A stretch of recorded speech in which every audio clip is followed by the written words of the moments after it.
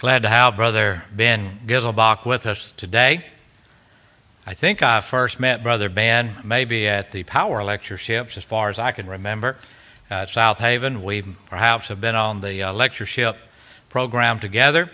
Brother Ben does a good job, a very likable fellow. I think maybe this is his first time to be on the Memphis School of Preaching lectureship, but we are certainly glad that he is here. He is a graduate of Freed-Hardeman University, I think 2011. He's married to the former Hannah Colley, and so I may know some of his distant relatives. He and Hannah have two children, Ezra and Colliana. Brother Ben is the minister of the Edgewood Church of Christ in Columbus, Georgia, and I heard him telling someone today that he enjoys that. That's always good to know that gospel preachers in an area where they're enjoying their work, preaching the word, and hopefully accomplishing, and no doubt he is, a lot of good.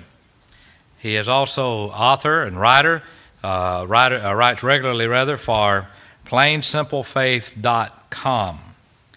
Today he's speaking, of course, to us from the book of 1 Peter, chapter 3, verses 13 through 17, Defending Self Under Fire. And so I know that we'll appreciate the sermon that we're about to hear, and not to take any more of his time, turn it over to Brother Ben.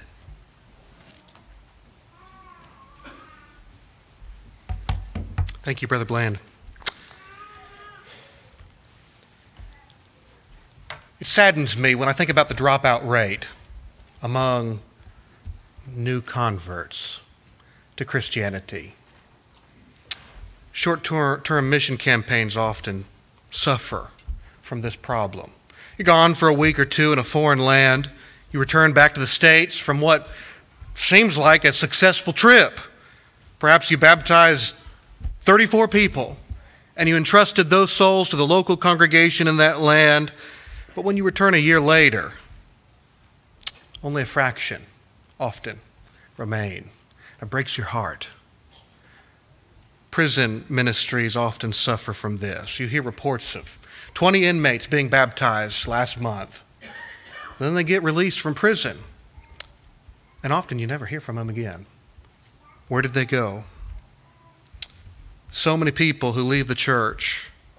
They leave the church not because they experienced any kind of extreme form of pressure or persecution. They simply got bored with their walk with the Lord. And it's for this reason that I'm often very reluctant to baptize someone if I don't know them, if I don't know what they have been taught. Now, don't get me wrong, because I really want to baptize them. I want to baptize them, but I just don't know anything about the stranger. I don't know anything about their past religious background. I don't know their current level of understanding of God's word or God's will for his life. You see, if he doesn't know why he's getting baptized, I believe that he's merely getting wet. In fact, just 3 weeks ago, I had a gentleman come to the church building. He came to my study and said, "I want to be baptized." Well, I'd never seen this man before. And so I said, yes, well, I'd be happy to. And so I took him aside and we opened the Bible together and we started studying. Just a few questions in, you know what he said to me? He said, "Well, I don't have any sin in my life." Oh, really? See, if baptism is meaningless, then by baptizing that gentleman or any other person that I don't know and sending them on their merry way, what I risk doing is I risk giving them a false peace of mind. The very last thing I want to do is give someone hope when perhaps that is the last thing they need at that moment. You see, there's a very real sense in which baptizing someone without knowing their level of understanding makes me complicit in something that could very well be wrong. 1 Timothy chapter 5, verse 22 says not to share in other people's sins, to keep ourselves pure. Now, this does not change the fact that that gentleman and every person that you know outside of this building needs to be baptized. And so when someone says they want to be baptized, everything else needs to come to a standstill, and I need to talk to that man with great urgency because there's some things that I need to make sure that man needs to know if I'm to have a clear conscience before my Lord. I need to make sure that he knows something about Jesus. and has at least a rudimentary understanding of God's scheme of redemption. Because I would argue that in the book of Acts, those people, before they put on Christ in baptism, knew something about those things. I need to make sure he understands the meaning of sin, and that he understands what sin has done to his relationship with God. Isaiah 59, 1 and 2 talks about how sin severs our relationship with God. Now listen to me. If you are not heartbroken, if it does not make you shudder to think about your relationship being cut off from God, you don't need to be baptized. I need to make sure that he understands what it means to repent and what repentance would look like in his life. Because my Lord told people they needed to count the cost before they became his disciples. Luke chapter 14, you find that instruction there. How dare I tell someone they need to repent with just a blanket statement without teaching them what repentance actually is? I need to make sure he knows that his baptism is for the remission of sins, Acts 2:38, that he knows his sins are forgiven only at the moment of baptism, Acts 22:16. I need to make sure that he knows he needs to live faithfully for the rest of his days, Revelation 2:10, be faithful until death. He needs to seek first the kingdom of God and his righteousness, and that he's going to be walking the light as Christ is in the light. It begs the question, how much does someone need to know to become a Christian? Well, we all agree that you don't have to have an exhaustive understanding of the Bible to become a Christian. Otherwise, perhaps none of us in this room would be eligible for immersion into Christ. On the other hand, there are some basic things that we have just discussed, that a man needs to know in order to become a Christian. And so after teaching someone the gospel, there are two main questions that I ask myself about the person who is expressing interest in the gospel. The first thing I ask, is this person dead enough to be buried? Romans 6:4 describes baptism as a burial. Therefore, we were buried with him through baptism into death, that just as Christ was raised from the dead by the glory of the Father, even so we also should walk in newness of life. You see, baptism is a burial of the dead. Yet if someone is not heartbroken over their sins, if someone is not willing to leave whatever sinful lifestyle or relationship they had, then they're not dead enough to be buried. The second thing that I ask is, has this person sanctified in his heart Christ as Lord? That's found in our text today. 1 Peter chapter 3, if you want an outline of our text, go ahead and turn there now. Has this man sanctified in his heart Christ as Lord? You see, if this man hasn't sanctified in his heart Christ as Lord, then the moment he encounters persecution or pain or pressure, then that's going to be the very beginning of the end for him. The fleeting pleasures of sin, as Hebrews chapter 11 describes it, that's going to choke him away, and it's going to win the hearts and minds of the unconverted soul sitting in the pews next to us. You see, the reason why all of this is so important, why make a big deal about this, Ben? Well, it's because of this matter of persecution. Because you and I know all too well that Christianity is no cakewalk. You see, so many of the Christians living in the day of Peter, they knew persecution. They lived under daily threat of legal, financial, physical persecution. When I think about the kind of suffering that Christians knew in the early days of the church, I think about that list of things that Paul said would not separate us from the love of Christ. Romans chapter 8, 35 through 39, you read this long list, and I read that list. Nakedness, famine, distress. And I feel a little sheepish when I read that list because I can't really relate to that. You and I, more than any other time in the history of the church, have it good. The Lord has been good to us. The last 200 years have seen, to my awareness, virtually no imprisonments or deaths of Christians in the free world, in the Western society. I have a very hard time relating to Christians who face physical threats. What would happen to our numbers in this country if the possibility became a reality. It could happen in our lifetime, you know. We could see real persecution. What would that do to us? Now, I don't want to minimize the fact that we still face persecution as Christians. It just expresses itself in different ways. It might express itself in forms of emotional or mental stress of a marriage divided over the allegiance of Christ. You find that in 1 Peter chapter 3, right before our text. It might present itself as harsh and unreasonable treatment from one's superiors. You read about that in 1 Peter chapter 2. It might take the form of heartache, humiliation because you're vilified, misrepresented, ridiculed, insulted for simply honorably trying to follow your Lord.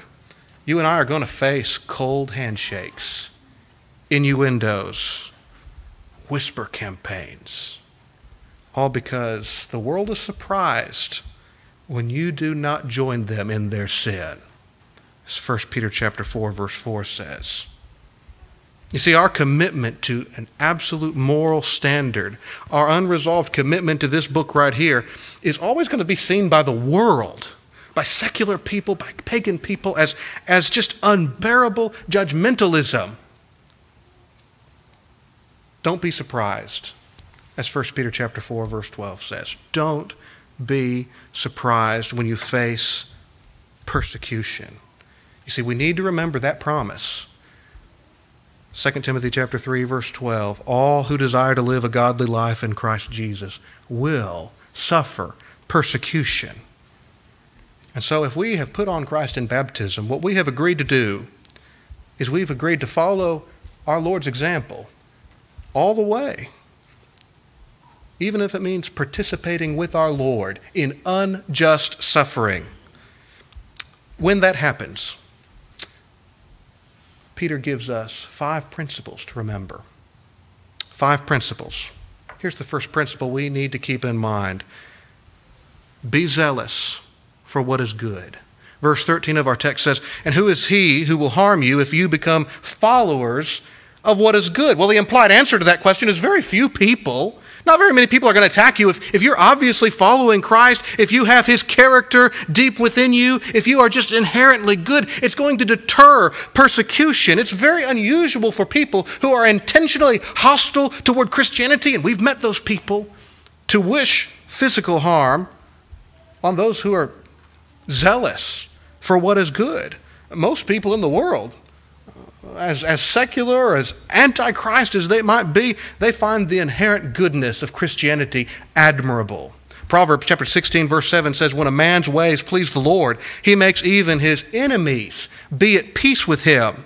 Now, of course, that's not 100% true. It's a proverb, but it's a general truth. The world finds Christianity admirable. Now, that verb that's translated, if you become, in verse 13, it means to become. It means that our commitment to that which is good is part of what makes us us, what makes us Christians. It's part of our fundamental nature. It's not just an occasional good thing that we do every now and then if we have to, but it's who we are.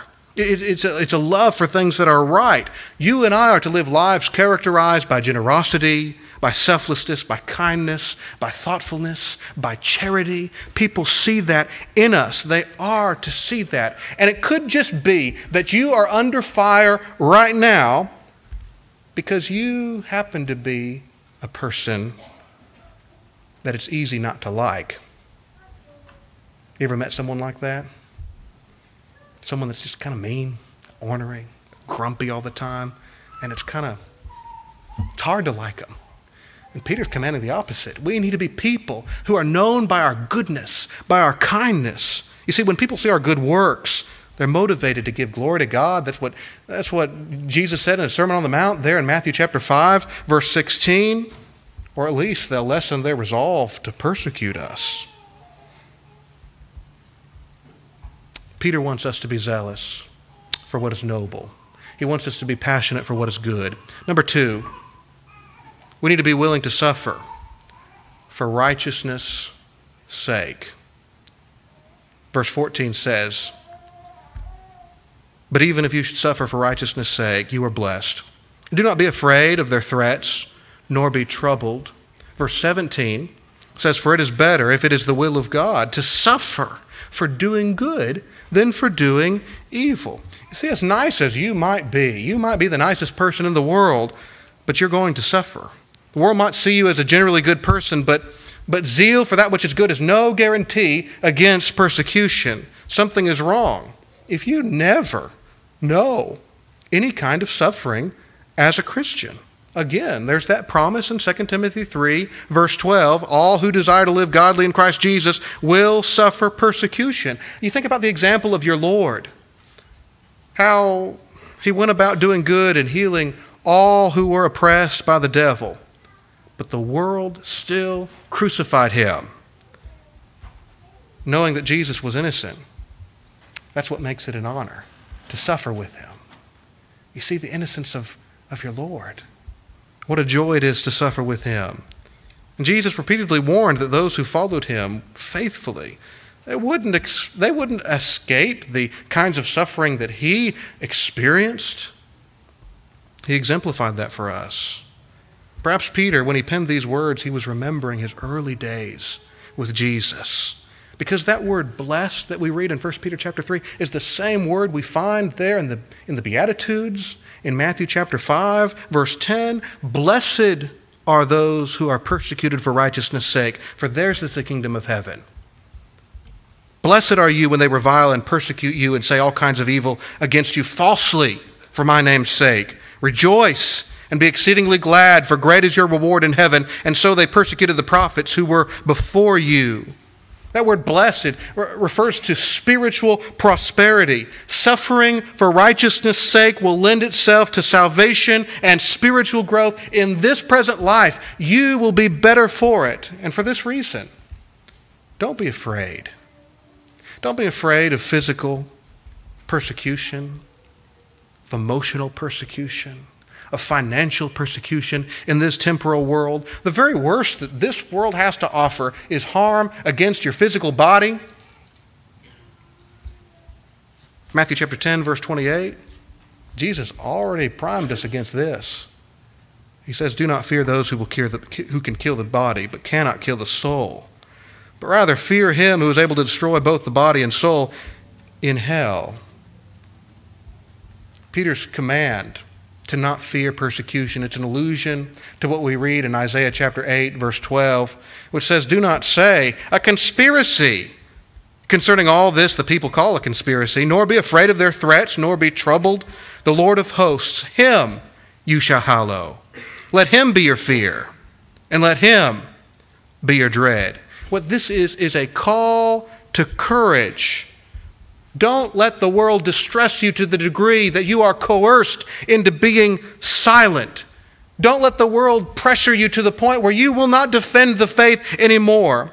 Suffering is never pleasant, but it's an inevitable part of life. Both the righteous and the just will suffer while on earth at some point on their life. You and I, though, just have a choice how we're going to suffer. Are we going to suffer for good, or are we going to suffer for doing evil?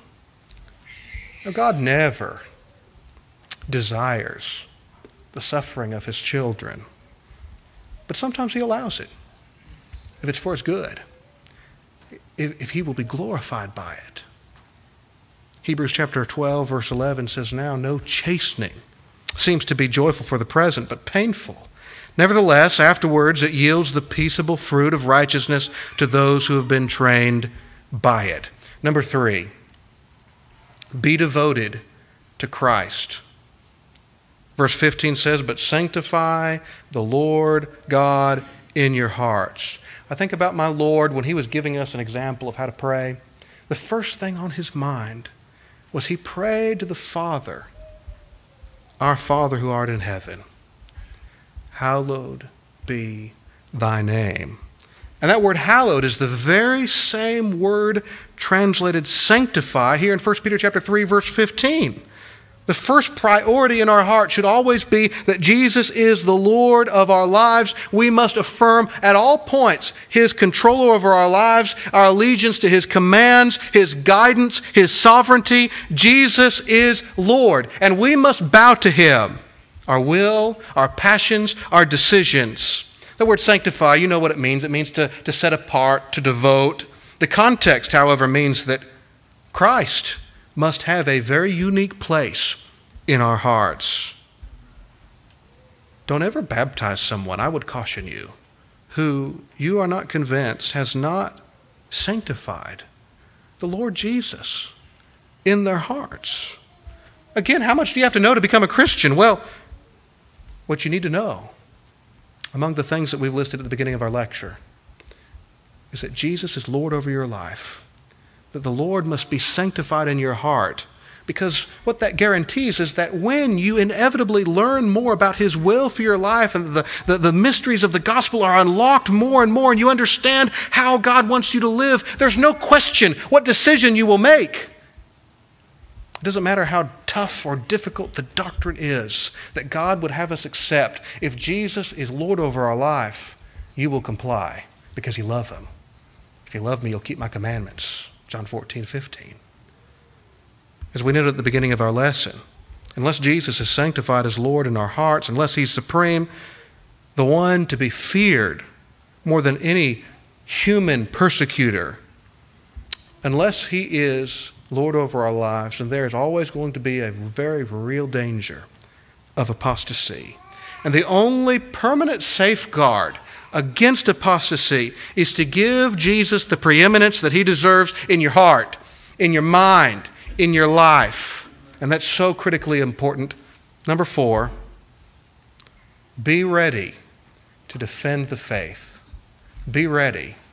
Verse 15 says, always be ready to give a defense to everyone who asks you a reason for the hope that is in you with meekness and fear. Rather than being intimidated or coerced into silence, and by the way, oh, how Satan loves it when Christians become reclusive because they're afraid. Instead of being intimidated, we need to be ready to give convincing reasons as to why we are Christians, why we believe what we believe, why we have hope, not just in this life, but fundamentally in the life to come. The word for ready, translated ready, not only carries the implication that we are to be ready or anxious and willing to tackle whatever comes our way, but it also implies the necessity of taking adequate preparation for when those opportunities do come. I'm to be ready before those opportunities even come my way. That word defense comes from the Greek word apologia, which is where we get the word apologetics or apology. What that means is we need to be willing to defend the faith in any position or setting we find ourselves. Let us make sure that we are never unprepared, never unwilling, and never too sheepish to respond to those who attack us. Now, when you find yourself under fire, it's not the defense of self that you're interested in protecting.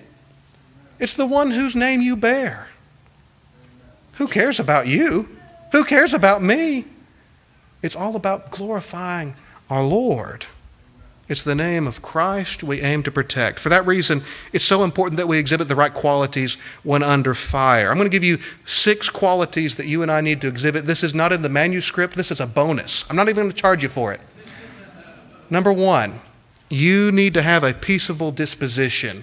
I want you to look at 2 Timothy chapter 2, verse 24, where Paul says, a servant of the Lord must not quarrel, but be gentle to all. I think about Shadrach, Meshach, and Abednego. They were not quarrelsome. As they were standing before that idol, as the whole nation was bowing down, they didn't. The king was so flabbergasted. Why aren't you bowing down? They were not hostile. They weren't caustic. They weren't bitter. They weren't ugly. They just said, we don't need to answer you in this matter. Don't you love that spirit? Think about Peter and the apostles when they were caught once again preaching the gospel in the temple. What did they say? They weren't ugly. They weren't caustic. They weren't disrespectful. They simply said, we ought to obey God rather than men. You and I need to have that spirit when we are under fire because we're protecting the name we wear. We need to have a ready ability. That's number 2. Again, 2 Timothy chapter 2, verse 24 says we need to be able to teach. Able to teach. The only weapon that God has given you and I, spiritually speaking, is the gospel. When I think about the whole armor of God in Ephesians chapter 6, it's interesting that of all those pieces that are mentioned, the helmet, the breastplate, the belt, the only item that is both defensive and offensive is the sword of the Spirit. You ever notice that? What that means is you and I need to be ready to teach. 2 Timothy chapter 4, verse 2 says, preach the word. Don't you love this? It's the great Magna Carta of preaching. Preach the word, be ready in season and out of season, convince, rebuke, exhort with all long-suffering and teaching. We have to be willing. We have to be able. Which brings us to number 3. We need to have a bold approach. Titus chapter 2, verse 15 says we need to speak these things, exhort and rebuke with all authority. Let no one despise you. When under fire, Christians need a double dose of boldness. We can't be afraid to speak the truth. We live in an age when doubt is alive and well in our churches and specifically in our pulpits. More and more preachers are more interested in deconstructing the faith than building it up. What we need more than anything else are preachers who will preach boldly and plainly. What does the word teach? Number 4, we need to have a kind attitude. Going back to 2 Timothy chapter 2, verse 25 says, in humility, correcting those who are in opposition. And this is what Peter's commanding us in our text in 1 Peter chapter 3. We are to defend the faith in meekness. What that means is do not misrepresent an opponent's position. Do not slander an opponent's character. Do not be hostile. Do not be ill-mannered. Treat those who are opposing you in a way that you would want to be treated. Matthew chapter 7, verse 12. Number 5, we've got to have a patient spirit. 2 Timothy 2, verse 24 says we are to be patient. The word for patient has very special reference in the context, in the Greek, to patience when specifically wronged. The ESV translates that verse a little bit better, where it says, patiently enduring evil. And while we are to be kind under fire, we're not going to receive always the same treatment from those who are attacking the faith. Proverbs 9, verse 7 says, he who corrects a scoffer gets shame for himself, and he who rebukes a wicked man only harms himself. If you care enough to protect the name of Christ when your faith is under fire, you will be hit with false accusations, with hatred, with dishonorable attacks, intolerance. Be ready for it and be patient. Number 6, you need to have a consistent walk. Peter talks about this, of course. We're going to get to that in just a moment, where he says, have a good conscience. 1 Timothy chapter 4, verse 16 says, take heed to yourself and to all the doctrine. Continue in them, for in doing this you will save both yourself and those who hear you. A lack of integrity in your walk with the Lord is going to do nothing but short-circuit your efforts to defend the faith. Titus was told by Paul to maintain a good character, to have sound speech, as Titus chapter 2, verse 7 says, so that the opponent will be put to shame, having nothing bad to say about us. How do you live? Does it give people a reason to not believe a word you say? How strange the world must think it when we defend the reason for the hope within us.